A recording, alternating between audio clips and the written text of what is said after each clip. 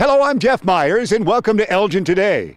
On this edition, Mr. Terrence Miller Allen, a senior at Elgin High School, was named by the Elgin Boys and Girls Club Youth of the Year in ceremonies on February 4th. And new this year, Brianna Brown of Larson School was named Middle School Youth of the Year. They seemed on this night to be born to dance, at least for pads in their annual winter harvest for the homeless, as the City of Elgin's Barb Kaselica and Jason Pulowski of the Elgin Area Chamber made disco the in thing to raise money for a good cause. Mayor David Kaptain's segment comes from one of the most historic structures in Elgin, the Elgin Observatory and Planetarium at 312 Watch Street. Built in 1909 by the Elgin Watch Factory and a part of the U46 school district since 1963. The mayor's guest is Peggy Hernandez, the planetarium teacher. She sees 150 to 175 students a day. And we travel to a remarkable black and white photo exhibit at the Elgin Artspace Lofts, presented by Elgin's James Harvey. We'll have these stories and more on this edition of Elgin Today. It's Thursday night, February 4th, and these 7 youngsters were the candidates for the annual Youth of the Year Award for the Elgin Boys and Girls Club. Before we hear from this year's winner, let's hear from Isaac Reyna, who won last year not only this competition, but the state competition as well. Isaac, then a senior at Elgin High School, enjoyed his time as Youth of the Year. Oh, gosh, it was a wonderful year. It was wonderful, beautiful. I loved it. Tell me some of the things you did. Well, for example, for winning state, it was just a great accomplishment, being the first one in Elgin to ever win state since it started. So from the beginning, I thought that was a wonderful accomplishment. But with that also, I got to travel to Atlanta to meet all the rest of the state Youth of the Years that there is in the United States. You're an Elgin High grad. Yes, I am. And you go to ECC now. Yes, sir. What are your future college plans? My future college plan is to major in business, get my master's in business. From there, pursue my PhD. Don't know in what just yet, but I know I'm going to get it because my Spanish teacher in high school told me only 2 to 3% of Hispanics get their PhD, and I want to be a part of that. Tell me what the Boys and Girls Club meant to you. Well, the Boys and Girls Club meant to me everything. The Boys and Girls Club was actually my first home. Growing up without a father and my mother technically abandoning me and my sister out on the street alone. And Boys and Girls Club was everything. They taught me how to tie a tie, to how to talk to girls, to even how to know how to speak in public and dress. These kids are incredible. Just the talent and the skill and the leadership and the confidence that they have to be able to get up in front of all of these people and speak is amazing. How exciting is this night for all Boys and Girls Club members? You know, every year it gets more and more excitement. And like Isaac said tonight, there's kids that are just little first graders that understand now what the Youth of the Year is, and they can't wait until they're old enough to compete. And so it's these amazing role models that they have to look up to, and they understand what it takes to be a Youth of the Year, and it changes their lives, it changes their behaviors. This year's Youth of the Year, an Elgin High senior, Terrence Miller Allen. Allen, who was quite the football player for the Elgin Maroons, was a humble winner. I feel awesome. I mean, I feel great right now because I know that I put the hard work in for this speech. And, I mean, I wasn't expecting to win, but I won. I'm never expecting to win. I always want the best, you know. My partners, like Sharon, I thought she was going to win. I really wanted her to win. Most of the speeches were about life stories, deep life stories, and mine was about character, persistence, and reaction, and sportsmanship, and how I became a leader. And to be honest with you, my story does not compare to theirs. But at the end of the day, I know that they're going to be just as happy for me as I would if they won. And we have the reigning state champion, so you want to follow that up, don't you? Yeah, I mean, he's actually coaching me up, a little bit. So give me some tips. I mean, I was really nervous coming into the speech today. When I was speaking in front of the judges, my throat got really dry and I almost passed out because they asked me a million questions. But Isaac, having him as a coach is great because he taught me, when you think you're going to mess up, stop, take a deep breath, and keep going at it. And practice makes perfect. You love your Elgin, don't you? Yes, I do. I love the Elgin Maroons. I love the city. Something great, I want to go to school for law enforcement, and hopefully I'll be a cop back here in Elgin. So. Wow. We'll tell Chief Saboda to wait for you. Yeah, I already told him that. I told him my freshman year in high school. Wow, nice. Well, congratulations, Terrence. Thank you. Appreciate it. And speaking of Elgin High School, we talked with someone in the know about Terrence. Very proud. We're really happy with Terrence. anyone deserves to be recognized as the Elgin Youth of the Year, it's Terrence Miller Allen. He's a fantastic kid who really brings a lot of spirit to our school. That's great. He had quite a story to tell, didn't he? He does. He's really come a long way. As a freshman, he was a handful, and now he walks through the hallways and he commands. He has a commanding presence, and he's really shaped younger kids and how they kind of act in the hallways now. And something new this year, Brianna Brown was named Middle School Youth of the Year. She attends Larson Middle School. Two familiar Elgin faces danced to help raise funds for PADS, Public Action to Deliver Shelter, as part of their 2016 Winter Harvest for the Homeless. Barb Kizelica of the City of Elgin and Jason Pulowski of the Elgin Area Chamber brought back disco on this night to the crowd's delight.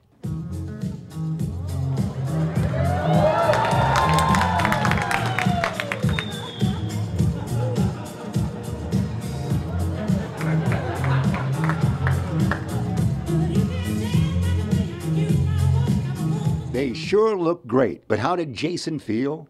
Terrified. Dancing is not usually my style. If I'm known to perform, it's usually acting or maybe a little karaoke every now and again, but dancing, definitely not my strength. So when I was asked to do this by my lovely dance instructor, Kyla Duell, she said to me, can you find yourself a partner that can make you look good?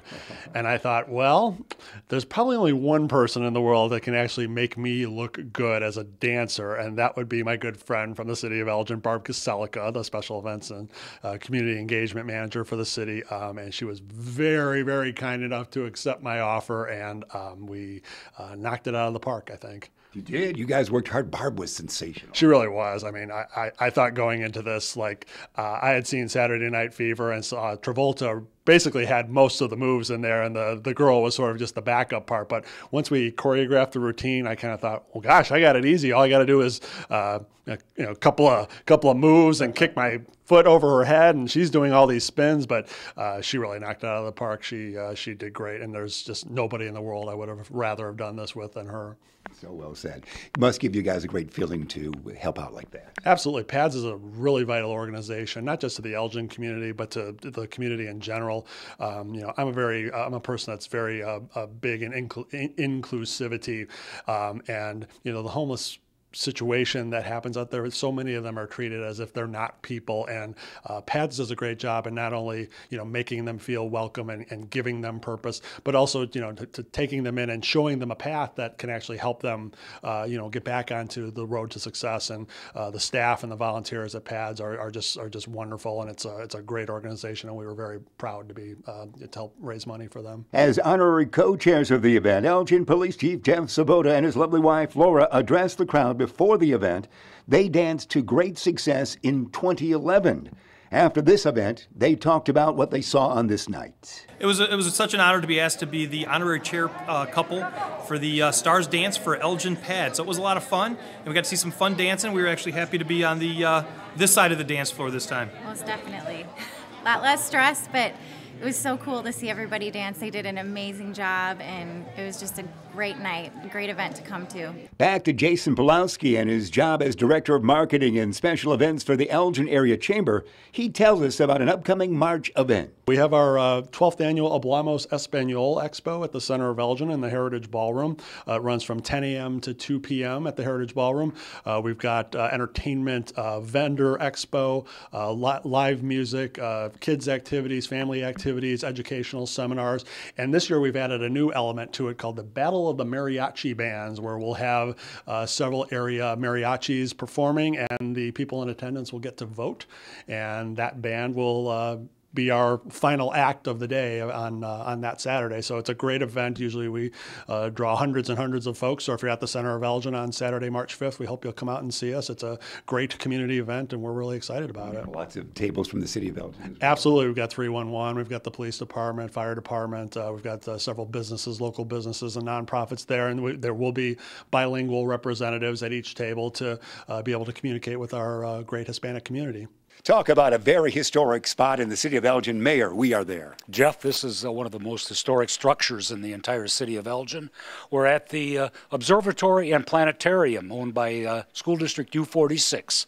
Was built, the observatory portion was built in 1909, was owned by the watch factory. They used it to calibrate watches. That was part of the process here. And I graduated from high school in 1965. 1963, U46 took over ownership of this just about at the time that the watch factory closed in the city of Elgin. With us today is Peggy Hernandez. She's the director down here and the instructor for the planetarium. And we're going to talk a little bit about what this building does and some of the great history that goes with it. So Peggy, if you'd like to start us out, talk about what this was, what they did here in 1909 up until, let's go up to late 50s. To the late 50s. Yeah. My dear, you have the best job in town, I think, as well. I have the best of many worlds. I see 150 to 175 kids every day, and then I have the awesome history in this building that I do love to share. It opened in 1910, and they would watch stars all night. Carefully as they went past the telescope upstairs, and then they would do math all day. And they would calculate how much their master clocks were off. They had there are still two regulator clocks that are really precise, but they're not perfect because they're man-made. So every day they'll get off a little bit, and they watch the stars all night to essentially recalibrate the clocks every day. So every day, when they had readings, they were able to adjust the clocks in the master clock room. So they always had the exact time here. They would send it by direct wire right under Raymond Street. The wire's probably still down there, directly to the factory, and the workers in the finish room would either study the clocks on the walls or listen to the beeps coming in and make sure that the watches were running correct as soon as they were hot off the press. The watches were made and then brought here. If they were not, no, they were mostly timed at the factory. Oh, okay. And if there was a clock that was not perfect, they opened it up on the spot and put the loop on their eyes and adjusted the mainspring or whatever they needed to fix and until it was perfect, and then they stamped it, timed by the stars, to go out to the jeweler. It's a busy show, and the mayor's got a couple questions for you, but really all of modern time, we like to say, originates in Elgin, Illinois. Right. When the Elgin Observatory, well, we always had the exact time, and it became very valuable. People wanted time, and really it was with radio that it exploded, where we started sending time all over the country, and many clocks and train stations were calibrated through Elgin Central Standard Time that was sent across the country. Mayor? Jeff, I think one of the interesting stories goes back to the World's Fair and what was the role of Elgin in the World's Fair and how they made use of this building and the staff here. Sally Rand could not have done a thing until we got the cue, is that right? 1933, we're talking about that World's Fair. Yeah, it actually goes back to the Columbian exhibition in 1893, and the giant star Arcturus released some photons of light then, and that star is 40 light years away. So 40 years later, in 1933, when the World's Fair in Chicago was about to open, there was this nifty new little device that had been developed at U of I called a photocell, and it could take light and change it into electricity. So they used that electricity to turn on the lights at the fair. And it was hot. Everybody loved it. The crowd loved it. And I think it was U of I that originally did this light switch thing, but the people at the fair loved how popular it was, so they wanted it to be done every night, and Elgin said, "We'll do it." So we didn't do opening night, but did every night after that. I think that's how it happened, and there's still equipment actually in the back of the building here that the telescopes sat on during the World's Fair, where they did some readings from here, and they would send the information, send the electrical signal so that they could turn on the lights every night at the World's Fair. And of course they had a kiosk there anyway. They were trying to sell their watches.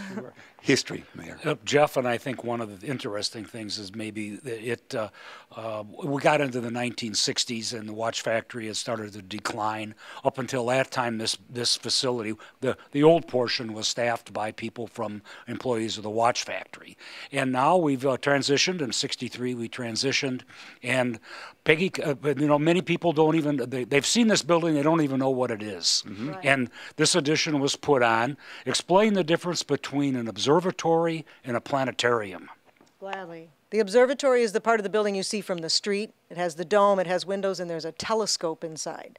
It's a transit telescope. It's mounted to the earth. It goes down 60 feet into the concrete to the bedrock. It doesn't turn to look at anything. It just stays put and moves with the earth.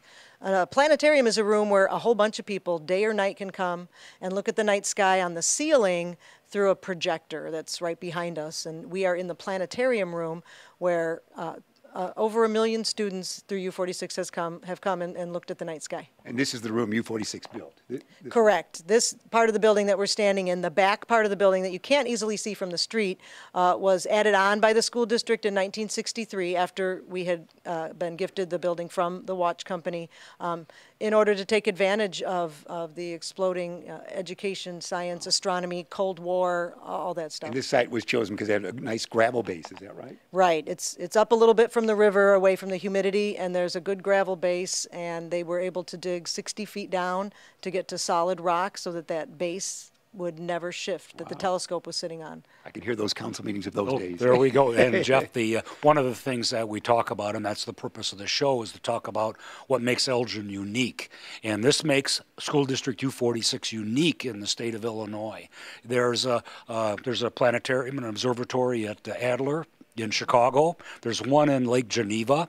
I don't know of any others. Maybe the U of I has one.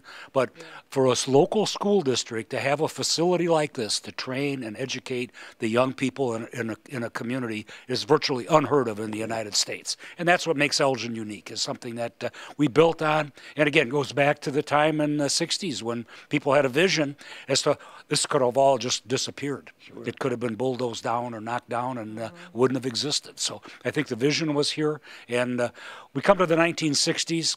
And Peggy, talk about what you do here. What are the classes that come in and the young people that go through here are from what grade to what grade? When do they really start to appreciate what they're seeing in here? Honestly, I would say from kindergarten when they start. I see kindergarten through 6th grade on a regular basis. And some middle school, some high school, some community college. I have scout sessions, and I have public evening shows 4 times a year. And I think they appreciate it to some degree at every level. I mean, when they're walking out the door and I hear them all chattering and they're talking about what they just saw, I mean, you know that they were engaged. They love it. And I have the beauty of not only this planetarium where I can teach astronomy so effectively, but I have this amazing historical connection to astronomy and to the city of Elgin and the watches that they made. So it's the best of both worlds. I was going to say best of all worlds right there. And back at the time when I was in high school, I graduated in 1965. So U46 had just taken possession of this facility, and Don Tuttle was the first director. He's a legend. And he was. And he was a physics teacher, and I think he was an amateur astronomer, and he just grew with the job. And I think that was what makes it kind of exciting. He enjoyed it all his life. And Peggy, you've been here 7 years, is that correct? This is my 7th year here, and Don Tuttle was here. He was an astronomer, and then he ended up getting his education degree when he started here in the school district. And he saw over 500,000 kids just himself. So there's many Elginites that remember Mr. Tuttle. Mr. Kutina then was here for roughly 20 years before I came in about 7 years ago. The World's Fair of 39 and 40, in New York, we build a mini observatory, don't we? Absolutely, yep. They had a little miniature mock-up of the clock room, and they brought one of the clocks there. Really? And there's a clock in the clock room right now that has a metal base instead of glass. Because they dropped it? Because they dropped it. We're watching that right now on video. And in 1939, when they brought it back from the World's Fair, the standard then was that metal. Instead of glass. It didn't exist anymore. So they couldn't buy a new glass one, so they went with what the regulator clocks were using at the time. I'm getting goosebumps. And Peggy, this is in March. You have a special event coming up. It's going to be open to the public. So maybe you'd like to talk a little bit about what you're going to do. Right. On March 21st, I'm going to have one of the public evening shows. I have 2 identical programs, one at 4:30, one at 6:30. Before each show, you can come early and you can walk around the building and you can go up and look at the old telescope and check out the clock room.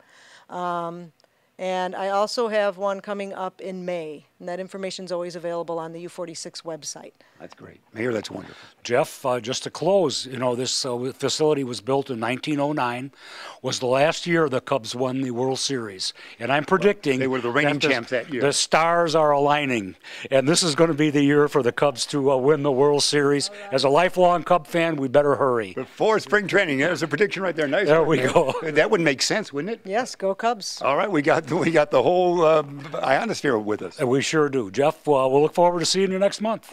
Thank you, Peggy. You're welcome. Very historic here. Yes, awesome. That's our segment with Mayor David Kaptain.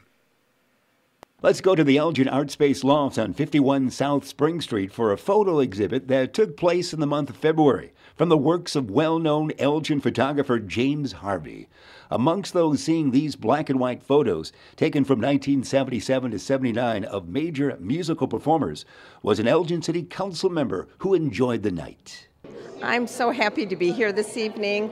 Elgin has so much to offer in terms of art, all sorts of art, and visual arts in particular here at Artspace, but many other kinds. And James Harvey is one of our Elgin's greats, and I was pleased to be here tonight and see everyone else that's come out this evening and to celebrate arts.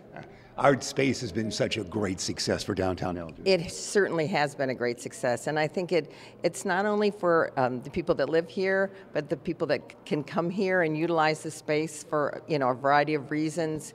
And it's open to everyone in the town. It belongs to all of us, which is a great thing. It is great. We're like a big city. It's Saturday night, and we're here taking in art. I know, taking in art. That's what I Facebooked my daughter at college and said I'm off to an art opening, and she said, "Wow, that sounds cool." Elgin, Illinois. This is cool concerts, 1977, 1979, and we got Mr. Eric Clapton, we got Mr. B.B. King playing the blues, and we got Mr. George Benson, and these are just some great performers. And you can look here at B.B. King and look at the expression, and he's singing the blues. And Mr. Eric Clapton, one of the world's greatest, just a great guitarist. And we got Mr. George Benson, and this is another function of Elgin Artspace Lofts. We got photographs, we have art on the wall. Mr. Harvey would tell us he took these photos while in the military and stationed in West Germany. While I was there, sometimes I would get maybe 3 days leave or 4 days leave, or a couple of days I'd jump on the train, maybe go to Paris or maybe go to France or go to Spain.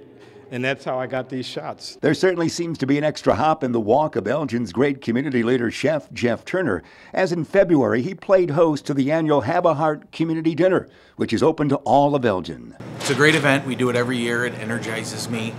We get people from all walks of life. You may make $150,000 a year, you may not make anything. It's a way to get together, have fellowship, meet your fellow citizens of Elgin. It's just a great event. We have great volunteers. Every year we get great volunteers from Edgewater community, Del Webb, from the Elgin area. We just have a great surplus of volunteers. It's fantastic every year. Speaking of volunteers helping out over the years, from the Elgin Fire Department, Lieutenant Bob Bedard, here seen in 2013 with Chief John Fahey.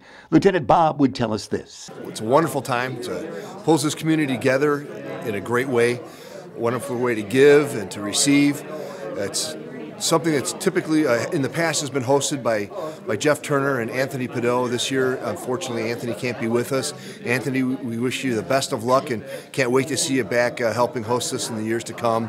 Wonderful food, having some spaghetti. It's very cold, so that's sticking to the ribs and feeling good. Looking forward to having a plate myself. Another volunteer on this day, the Hemmons Cultural Center's director, Butch Wilhelmy, who told us about an exciting ribbon cutting that took place recently at Hemmons. Yes, we did. We had the ribbon cutting for the Fox Valley Arts Hall of Fame. This is a Hall of Fame that's been at the Paramount Center in Aurora, and it's just recently moved to the lobby of the Hemmons, and we had the official grand opening on the 30th. Yeah, there are several that have Elgin ties. Bob Hanson from the Elgin Symphony Orchestra is on the wall right now, and we've got some new ones from Elgin coming in with the class of 2016 as well. And Butch would remind us that Margaret Hillis, the Elgin Symphony Orchestra music director from 71 to 85, and the internationally known Elgin photographer Sandro Miller will be added to the Hall M this wall later this year. And our lobby is open from 10 till 4, Monday through Thursday, and also obviously during all the different events that we have, so people can come in and there it's on the north side of the lobby. You can just come in and take a look at all the different people that are there. And Butch would remind us just how this great Hall of Fame came to call Hemmons Cultural Center home. It was just something that they were looking to relocate, and Mayor Kaptain met with them, and they thought that the Hemmons would be a really good spot to move it to, and I think that's correct. At the Paramount, from my understanding, it was in an area where it wasn't open to the public. It was open to people who were ticket holders. So in order to see the Hall of Fame, you actually had to be there for another show, whereas with us, it's in the lobby, so it's available all the time. One of my most proud moments from my time here in Elgin was being the recipient of 2 Elgin Image Awards on March 7th, 2002. One for a radio show and one for cable television work. Now, this upcoming Thursday, March 17th, the 24th Annual Elgin Image Awards will take place at the Heritage Ballroom and the center of Elgin. Everything gets underway with a social hour at 6 o'clock, and the award presentations begin at 7. As we take a look at this great list of nominations in alphabetical order, we'll remind you that this list comes from you, the people of Elgin. Now, Elgin's Image Advisory Commission takes great pride in recognizing each of the nominees. Each nominee, whether as an individual, group, or organization, has impacted the image of Elgin in a unique and meaningful way. On this night, from this list, Elgin Image Awards will be rewarded. Again, it'll take place on Thursday, March 17th, and all taking place at the Heritage Ballroom and the center of Elgin. It's always a great night. So we'll see you there for the 24th Annual Elgin Image Awards. We just told you about the Elgin Image Awards upcoming here at the Heritage Ballroom on March 17th. And lo and behold, our final story this month of March. It's February 23rd. Chief Jeff Sabota is with us, and we are at the Heritage Ballroom, aren't we, Chief? We sure are here at the center at the Heritage Ballroom, and it's a big night for the police department. Now, this is the first time you're having your gala event. Usually it's daytime. Often it was at the police facility. I think last year you moved here in the daytime here, but now you're prime time, aren't you? We're going prime time. It's become such a large event. We get so much support from the community, the officers and the civilians and the business owners that we're given the awards to. They all came out. They're bringing their family. This really has become a community event versus an event that used to be just held in the police department for the police officers and the civilians who work there. Now we're making it more of a community event, so we're very proud of it. And Chief, certainly all the community showing up. We see it right now. Oh yeah, it's a packed house already, so yeah, it's going to be a fun night, a lot of great awards. Again, just recognizing the great work that goes on day in and day out at the police department by the officers who go out there every day and protect this community. And there's many people behind the scenes as well, not just the officers that are out there. And so civilians who are getting awards,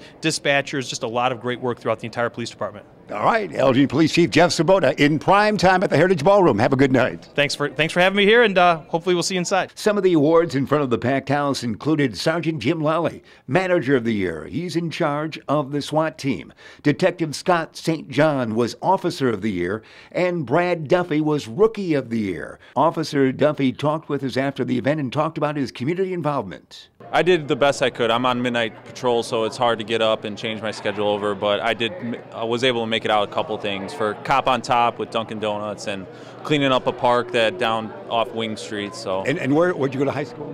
I went to Larkin High School, yeah. Congratulations. When did you graduate? I graduated in 2004. We're so proud of you then. Yeah, thank you. Tell us some good memories about Larkin High School. Oh, there's a lot of them. I thoroughly enjoyed the football games. So. Oh, well, great run. Huh? Great run. You had great times with that. Yeah, yes, I did.